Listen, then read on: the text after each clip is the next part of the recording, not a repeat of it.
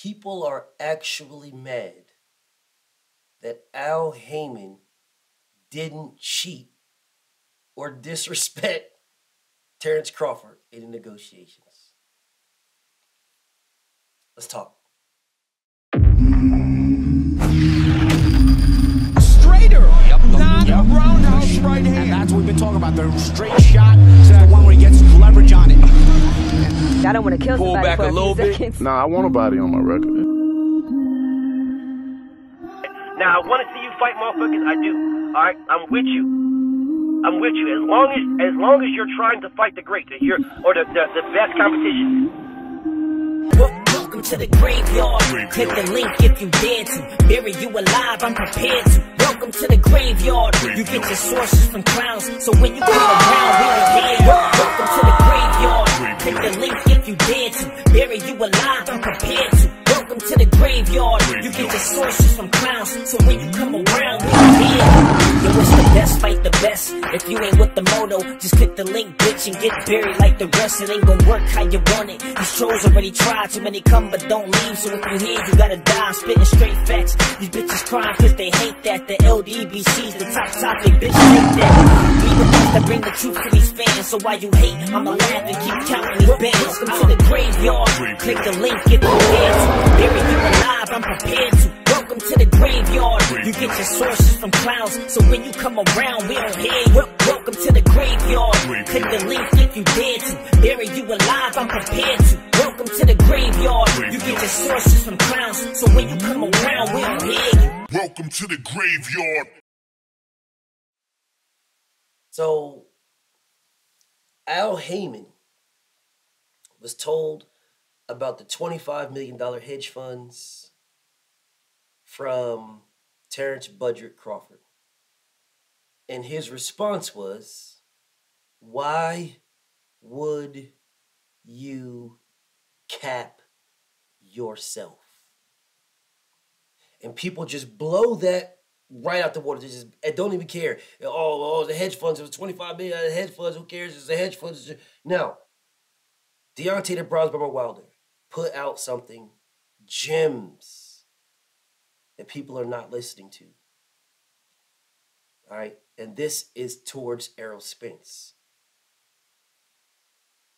Don't accept what someone just offers you unless you know the full number. Now Deontay didn't say this directly towards Errol Spence. He didn't. What he said is, listen, bro, don't be taking no fuck. Don't take what the fuck they give you.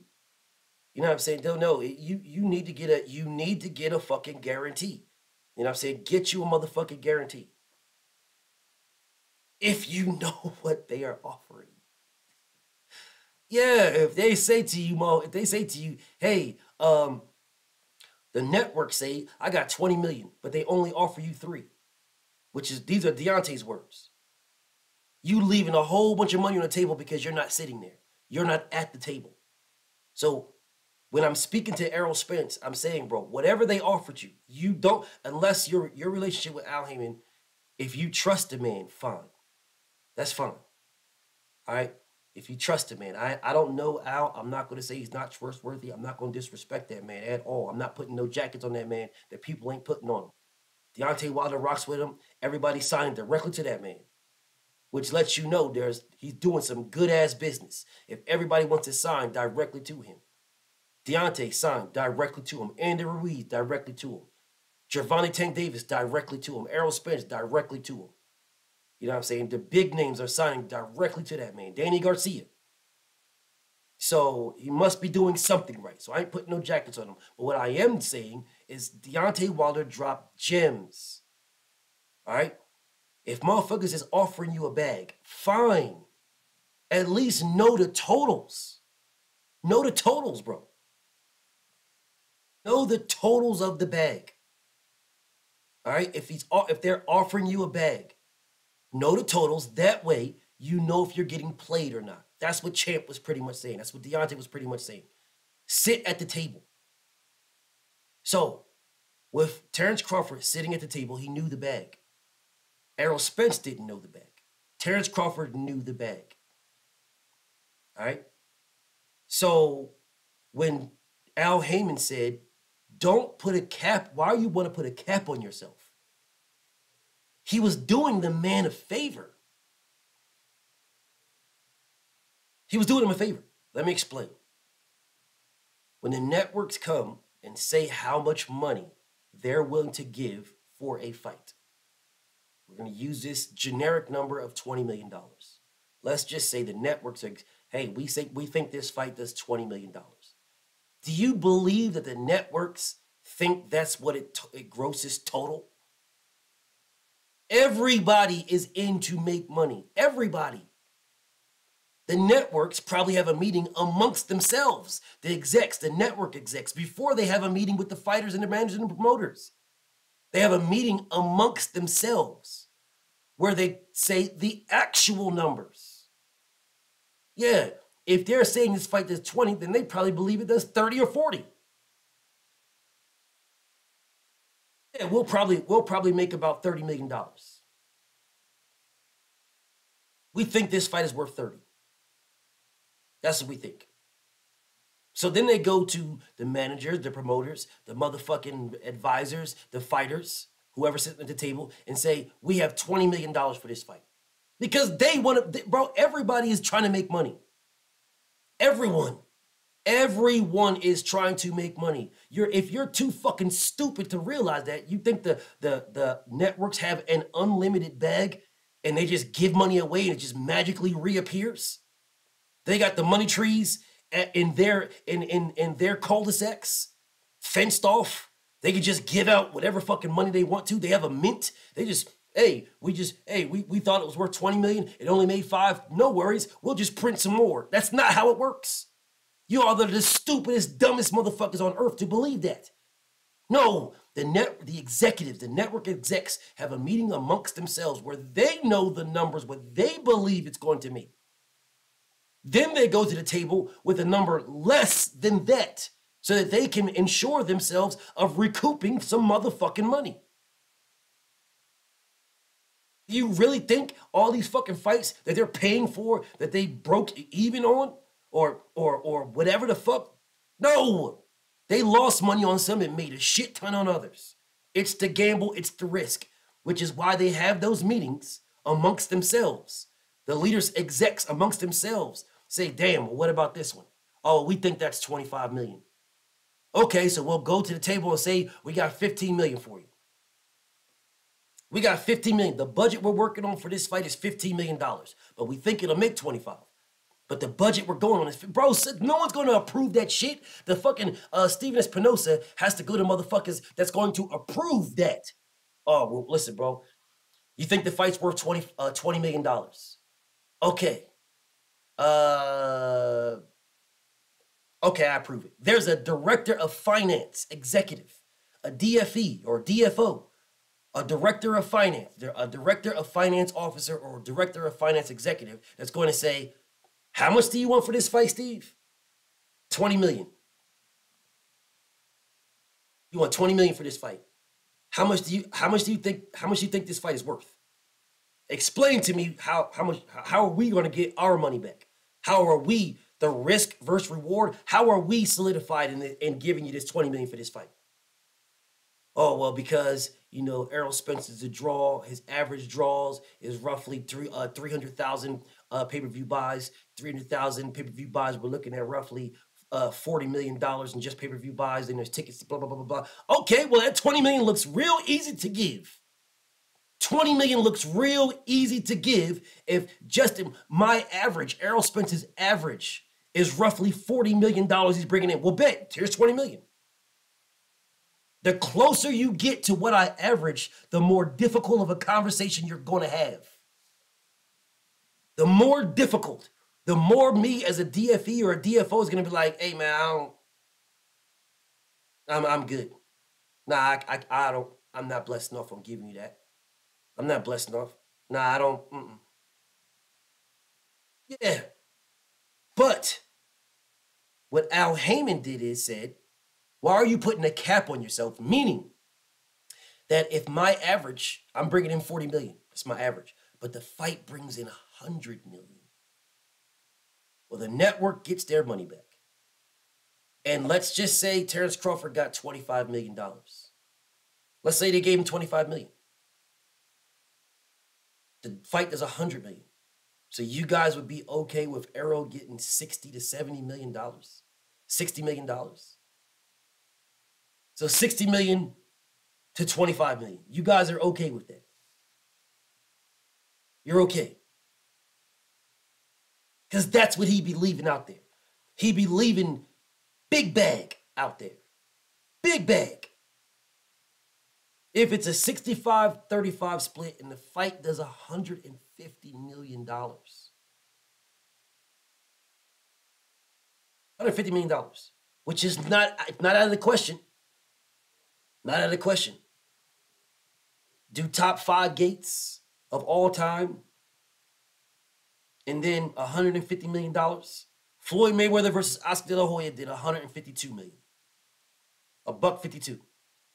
So if Errol Spence and Terrence Crawford does 150, Terrence Crawford is taking $25 million. Errol Spence would get roughly 60-65.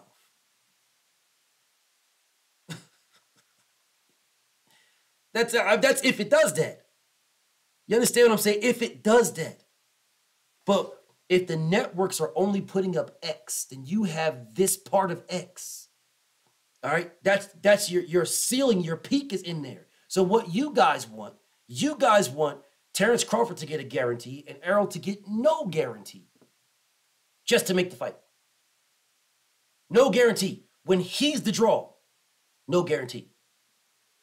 The 50-50 split is for them to have neither of them have a guarantee. Neither. Now we just get a 65-35 of what the fight generates. That's what we do.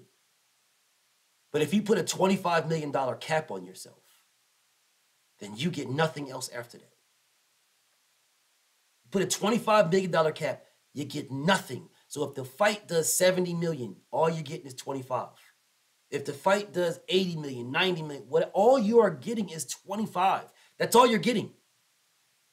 And the man said, why are you putting a cap on yourself? He's been in the business long enough to know that this fight will more than likely generate more than what the networks are offering to get it started. The networks know it'll generate more than what they're offering to get it started. But they are in the business of making money. All right? They are in the business of risk versus reward because they're the ones putting up the money. You understand that? But people are mad that Al Haymon said, why are you putting a cap on yourself? They're mad that Al refused to cheat him. They're mad. And people out here say, oh, Al doing shitty business, doing bad business. Oh, Al Haymon's a brief, he's a problem with boxing. But you're literally upset because he refused to cheat him. He refused. He refused to put a cap on this man. He said, no, you can make more money than this. Don't cap yourself. You can make more bread. No, I'm not gonna allow you to cap yourself. Because at the end of the day, that's bad business for him. Yeah, that's bad business for him. I'm not gonna allow, I am an advisor. I'm not gonna allow you to cap, I'm not gonna do that, bro. No, I'm not gonna do that. And people were upset about it. You're upset that Al Haymon refused to cheat this man, refused to fraud this man, kept it a buck with this man, didn't lie to this man. You guys are, you're up in arms. You're shitting on Al Haymon. You don't even look at it objectively, subjectively, whatever you want to call it. You got one way and that's it. Your narrative. Al killed the fight. Oh, Al said he's not letting nobody near this. Al's not letting nobody near this. But he was letting you near it. Yeah, he was letting you near it. And if Al got all this power to stop you from fighting Errol Spence, from stop you from doing it, then you should be accepting the other things that he has because he has all this power. But the man refused to cheat you, and you're upset about it. The man said, why would you cap yourself? Why would you do this? And then refuse to allow you to do it. And instead, you dip to BLK and put a cap on yourself. Now you're about to go to a Golden Boy and put another cap on yourself. And people are mad because Al Haymon refused to put a cap on him. Al Haymon said, no, there's more money for you on the table. I'm not going to allow you to shit on yourself. Not going to allow you to do it. And Terrence Crawford got mad and went somewhere else where he can shit on himself. And he hurt himself even more. He hurt himself even more. Insane to me. Fucking insane. And you guys are sitting here condoning this. Oh, no, that's crazy, man. You should have just, it's crazy. It took 25 minutes. Bro. If the networks only came with X, which was less than 25, if that's whatever it was, if they came with X, they clearly could not give this man the 25 he wanted. Clearly. That's blatantly obvious. They couldn't give him that. It wasn't in the budget of what the networks were putting up. But Al Haymon, the businessman that he is, knows the potential of these fights and told this man, don't put a cap on yourself. $25 million cap. That's it, $25 million cap. When Deontay Wilder said, be in the room to know the numbers.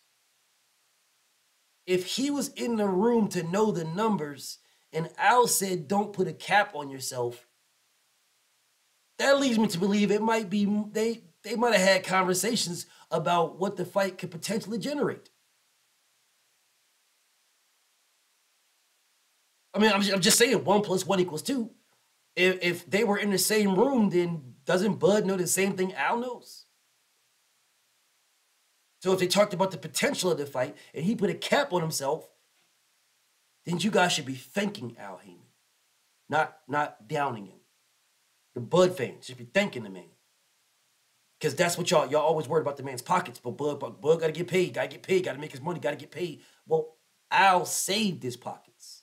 Didn't hinder it, he saved his pockets. If he would have signed the deal. Now, Bud hindered it himself by not signing. But Al was trying to save it. Matter of fact, Al did save his pockets. All he had to do was sign the contract as is. Knows the amount of money he would have made. Because nobody knew how much money Manny Pacquiao and Floyd Mayweather were going to make when they fought each other. Nobody knew.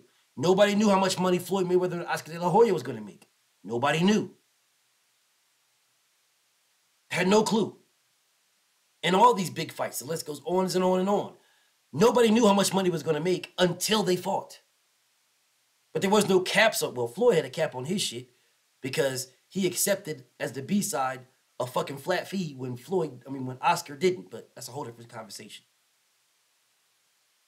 Bottom line is, Al Haymon was working in favor of Terrence Crawford, not against him. And you guys are upset because he was working in his favor when he's told that man, why are you putting a cap on the amount of money you can make? Pathetic. Al is damned if he does and damned if he doesn't. If he would have just said, yeah, okay, sure, take this guarantee, you're not getting nothing else. Then the fight does fucking astronomical numbers and motherfuckers, oh, look at this. They told you I lowballed Terrence Crawford. Terrence Crawford only got $10 million. He only got $20 million. This is crazy. Errol Spence made $80 million. Terrence Crawford got $20 million. I told you it was lowball. That just showed right there. Terrence Crawford wanted it more. That just showed. Y'all, that's what y'all motherfuckers would be saying. Insane. BFTB. Shout out to the mighty LDBC. And I'm out.